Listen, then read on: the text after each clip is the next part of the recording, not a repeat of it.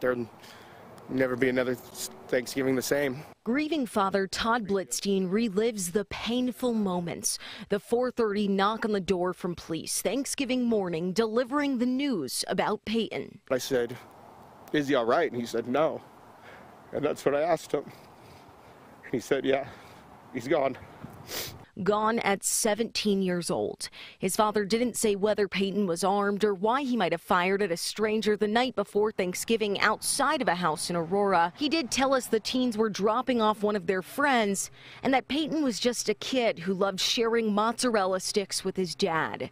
He loved spending time with his older brother. His grandma was his world. The biggest thing was when it came to Grandma and Peyton time, he loved staying home and watching Hallmark Channel and Murder, She Wrote. Now this father forcing himself to watch the first seconds of this ring footage.